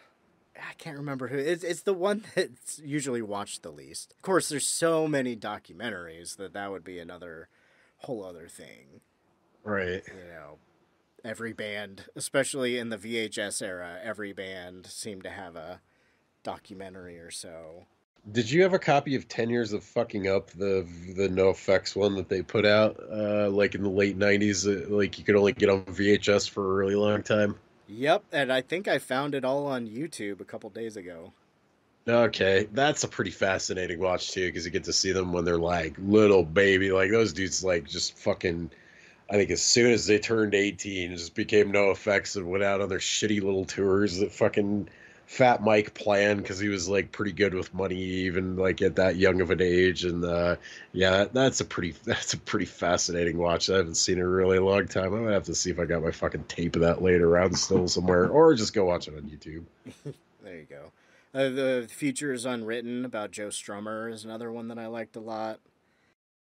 The Other F Word, I like it, but I don't know if it's for everybody because it's about being punk dads. I don't know if you've watched that one. I haven't, but it sounds interesting because all of my friends have become punk dads now. It's like Lars from Rancid and Fat Mike and Dwayne Peters from the U.S. Bombs. And there were some other guys too, but about being older than you thought you were going to be and being a dad and being an anti-authoritarian authority and other shit like that. That sounds good. I definitely recommend that. There's obviously not all happy moments, but a lot of it is pretty cool. But yeah, that's called The Other F Word. There's this one released about the dwarves that I've heard really good things about, the El Duce tapes. Oh, really? I haven't checked that out. I wonder if... I don't know. I don't know when it was made. But we played a show with them once. Really? On New Year's Eve. You were talking about people drinking. Oh, wait. Huh? I think I might be thinking of the wrong band. Did I say the dwarves? I think it was the Mentors. Oh, no. Did not play with the Mentors. Okay, yeah, I'm pretty sure that's who the El Duce tapes is about. That's not a band I'm super familiar with, but I've heard really good things about the documentary that they put out about it. I'm pretty sure it's the Mentors. Who, like, all I really know about them is they played in the fucking Black Hoods, which are very reminiscent of a certain certain clan that starts with a fucking K, shall we say? And their whole bag, like that's like kind of a whole side of punk rock that like I don't, I guess I'm getting older and softer, but like I definitely don't dig on the we'll do just about anything if it fucking pisses people off kind of attitude of people like Gigi Allen or fucking the Mentors or like basically anybody that thought it was cool even back then to wear fucking swastikas on stage. Like, how did you not know that was a fucking not cool thing to do, kind of? That was never really my style either. Another State of Mind was another one I watched early on. I don't know if you saw that. I don't think so. That one was Youth Brigade, the brothers that run BYO Records. Okay, yeah. Youth Brigade and Social Distortion on possibly their first tour, but really early on, they did a tour of Canada and the U.S. in a, I don't want to say fixed up school bus, but a school bus they ripped all the seats out of and did some things. And there's a lot, I'm having flashes of parts of that could have been straight out of Hardcore Logo. Going to punk houses and stuff like that. But, when they go to D.C., they go to meet Ian MacKaye and stuff. So, yeah, that was called Another State of Mind.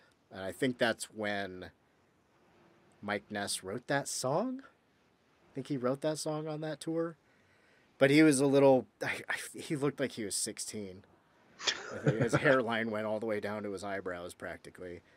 But yeah, lots of documentaries, cool punk fucking movies. We did exactly what we were planning on doing. I think we talked longer than the movie is. Yeah, yep.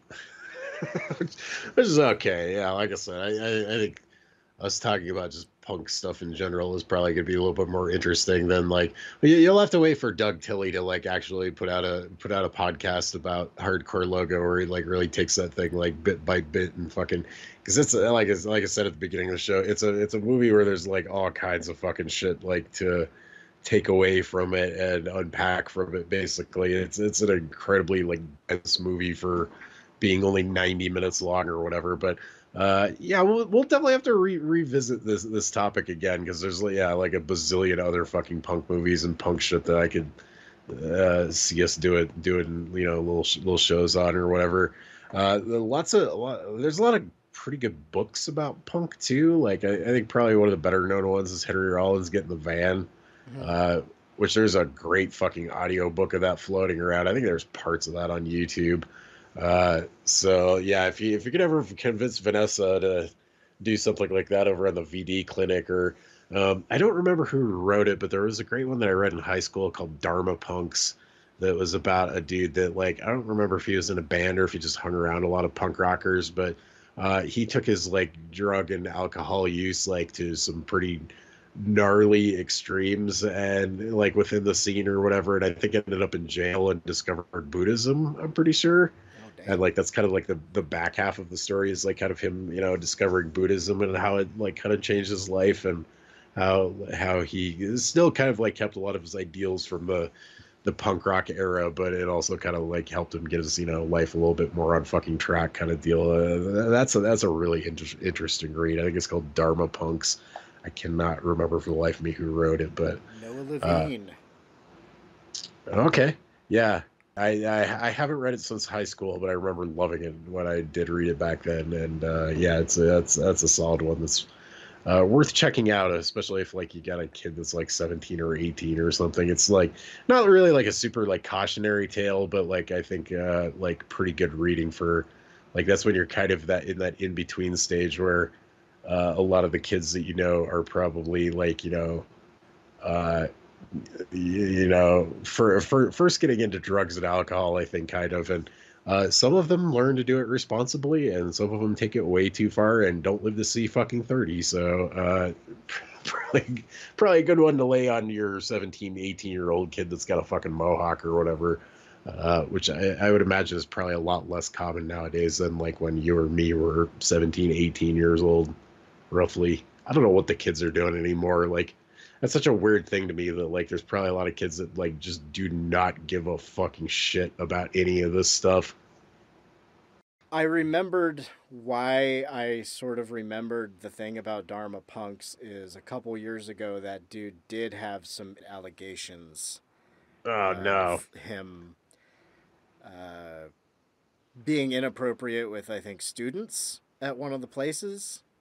Or something like that. I don't know how much it really panned out, but when we were doing either the long time ago Hollywood Sex Pests episode that Doug Tilley was on, right after Weinstein started going down, or the more recent Consequence Culture episode when I was looking up bullet points in case I needed to steer the conversation.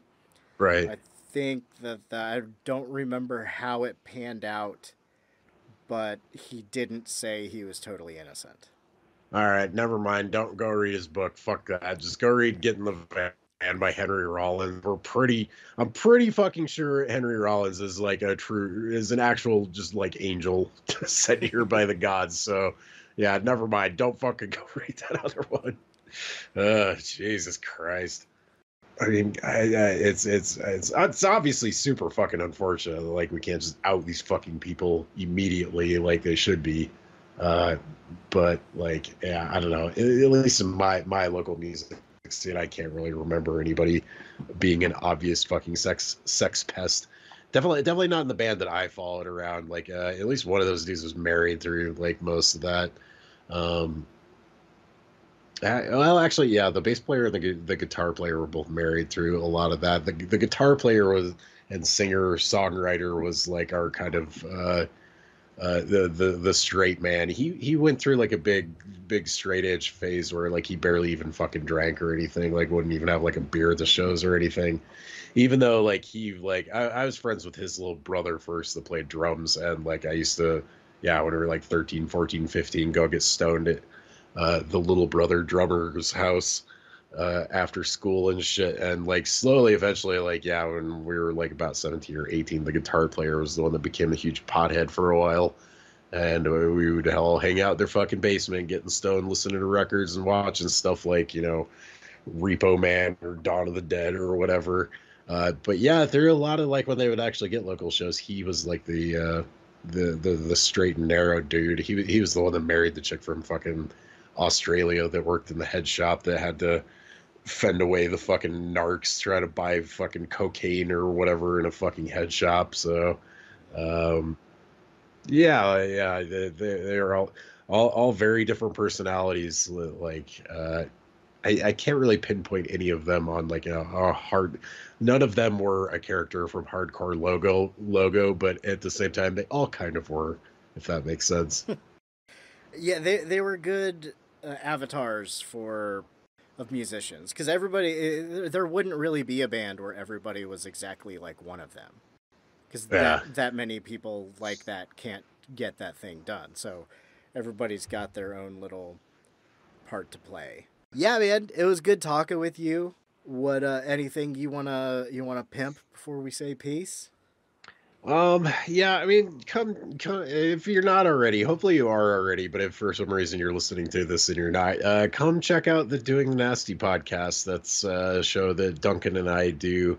We're going through all of the tier 3 because they already did the other fucking tier list of the video nasties on the other two, but we're talking movies that were banned in the UK, or at least like they could be confiscated from your fucking video store or whatever. And tier 3 is all over the place in terms of quality and like how, especially in 2020 eyes, or 2021 eyes, how actually offensive these movies are, and like how fucking hilarious it is that people thought these movies would warp fucking, you know, kids' minds and turn them into serial killers or whatever. We've done all kinds of shit so far in the year and a half that we've been working on this show. You know, everything from like Dawn of the Dead and Suspiria and Deep Red and like on the good end of the spectrum. And then we've also done stuff like Jungle Holocaust and fucking Mosquito the Rapist, and that was in the last episode I listened to. Yeah, that was a fucking rough watch. That movie is fucking dog shit. Really entertaining show to do, and yeah, mostly for that reason, just because the quality of the movies is all over the place. They were just like, you know, throwing a plate of spaghetti at a fucking wall of video store shit and being like, well, everything that got hit is banned kind of deal, is kind of how it felt. But yeah, that's over. I think if you just search the podcast under the stairs and go to their website, that's under the kind of subset of shows over there. There should be, it hasn't come out yet. We're recording this here episode towards the end of August 2021. I think the next episode that's coming out is Extro, the super fucking bizarre British fucking alien ripoff kind of. Right. Extro is fucking insane. Like there's a pretty, at least right now, there's a pretty good copy of that on YouTube if you've never seen it. It's really goddamn weird. Like one of the fucking weirdest movies I've ever seen.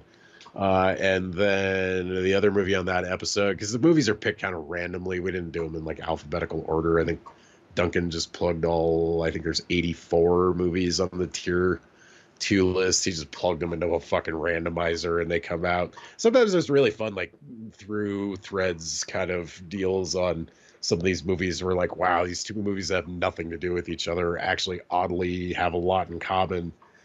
So yeah, next episode is Extra and a movie called The Aftermath, which is a post-apocalyptic thing starring a pretty young Sid Haig.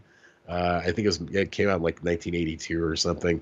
I have no fucking idea why this movie was banned. It's got a couple like kind of like very Tom Savini-esque like head explosions and like bloodshot, you know, people getting shot kind of deal.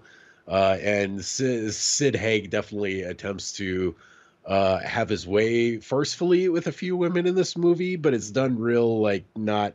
This is no like irreversible. It's done with like what I would call like 80s kids gloves, basically. Like definitely in 2020 eyes. Like I think that's actually one that maybe is a little more offensive in 2021 than it probably was in 1980 fucking 2 when it came out. And you know, a 10-year-old could go in and rent this thing and not really get, why that's so fucked up kind of deal. But anyway, Doing Nasty is the name of the show. I got a bunch of fucking guest spots either coming out or about to come out. Hopefully I'll be popping up over on Desmond Flicks, I think is the name of his YouTube channel. He also does like Patreon shows where it's just an audio only thing, and then like later on that comes out on YouTube. I'm going to be on one of those. The nice folks over at Kiss the Goat have invited me to come back on a show, which I'm really fucking excited about. Nice. Because I like barely got to talk to those guys for a couple of years there when they kind of vanished off of social media and were doing their own thing kind of. I'm glad they're back because I do love the Kiss the Goat for all the Satan worshipers in the audience. We got those fucking roundtables for Podcast Under the Stairs yet to record here in September. That's going to be interesting. I got some. I may, once I get off the call here, I might go fucking try and cram in one more movie because I think I have like 10 first-time watches for that end of the decade list coming up here that are due on like the 4th or something. So I need to get fucking cracking on a few of those. But I love doing the summer series over on Duncan's show. That's like that's some of the most fun shit that I've done in podcasting over the 10 or so years that I've been doing this crazy shit. So yeah, that should be out here pretty soon. My other episode of the the ones that go by the year is coming up here pretty soon, which is 2015. I think that's in 2 weeks or so. That should be out. That's where you can hear me fucking gush over Green Room, which is one of my, man, that's gonna score real fucking high on my list of stuff for the decade. Not to spoil, assuming it's one of the ones that goes through for 2015. Nothing to see here, folks. Go away. That's not a huge spoiler for a show that doesn't come out yet, but anyway. I think they're putting out your year and my year in the same week. Oh, no shit. Yep, I think so. Okay. Because I'm on 2014. Okay, yeah, I gotcha. Well, yeah, is he doing them 2 a week, or is he only doing them 1 a week? I forget. He has been doing them 1 a week, but on his the last one I listened to when he was talking about coming up ahead, I thought he said coming up here sometime there's going to be 2 summer series episodes coming out in the same week. I guess that would make sense. A lot of these earlier shows, like that fucking 7-hour long 2012 episode, which I've still got like an hour and a half of that thing to fucking finish that thing. Like, it makes sense to only put out 1 of those a week, because otherwise nobody's ever gonna have time to fucking listen to all this shit. But yeah, like my the 2015 episode I think is about 4.5 hours long, so that's a little bit more reasonable to expect people to be able to do 2 of those in a week. But anyway, he's popular enough. Yeah. Somebody who's not popular is me, but you're listening to me, so thank you. You know where to find me if you have found me, but there's more Twitter at Political Movies. I'm mostly, when I'm on Facebook anymore, it's almost only just in the groups, because there's a bunch of old trolls in the rest of Facebook. I've spent more Facebook time this summer in Facebook jail than I have on actual Facebook. I still got another 19 fucking days on my sentence for calling an anti-vaxxer a plague rat. That apparently got me 30 days ban. You should have called him a racial slur, and you'd have been okay. Well, the same comment thread, I called somebody a human cum stain, and they didn't fucking blast me off of there for that. So I don't understand anything anymore. I mean, somebody got dinged in the Psychosemantic group saying that they should nuke the filibuster. Oh, Jesus Christ! So I fuck around more on when I'm online and Twitter and Instagram and doctoring photos of people, and been listening to more music, and we did Hardcore Logo, and this was Psychosemantic, and don't forget to duck and cover.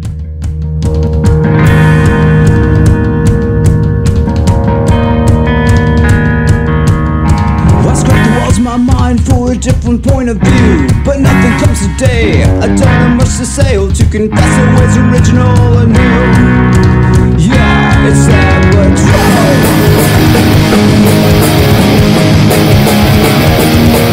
Now I'm a businessman, but my business is a mystery, constructing this invention